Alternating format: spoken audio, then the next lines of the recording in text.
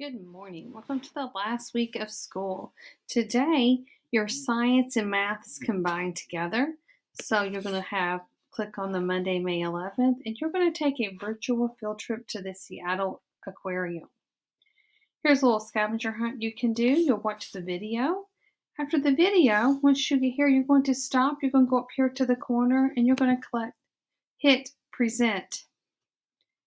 Once you do that, then you can continue through your slides. So you have some true and false questions. You are not getting graded on these. These are just to help you understand what you saw in the video. So you'll work your way through the slides. You get to the bottom. Here is your exit slip, and it is math. There are 4 classes from Painted-Stone Elementary that would like to go on a field trip to the aquarium. Let's do some math and figure out how much that would cost. All right, so we have 4 classes. Altogether, we have 96 students want to attend the field trip. Each ticket to enter the aquarium costs $8. Students will take their own lunch in order to keep the cost down. However, it costs money for the buses. Each student will need to pay $3 a piece for the bus ride. How much will the trip to the aquarium cost? All right, let's look at that. We need to take into account there are 96 students. For each one of those students, it is $8. We're going to go ahead and work through this one together today. You'll take 96 times $8. That is step 1. You're going to take your own lunch as a student. However, each student needs to pay $3. So you're going to have to take your 96 students times your $3. You have to get that answer.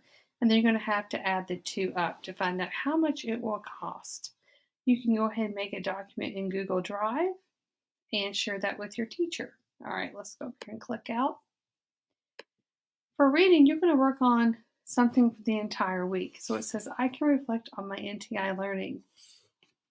This week, you will be reflecting on your NTI learning experience during the COVID-19 global pandemic. The purpose of this project is to create a time capsule to remember how your life was during this unbelievable time in history. Please follow the instructions on the following slide to begin working on your time capsule project. P.S. You have done an amazing job, and you have, so remember that as you're working today. All right, it says click on this link, so you'll click on the link, just like that, and it will say copy document. You're going to make a copy. Click on this blue button right here. It takes just a minute.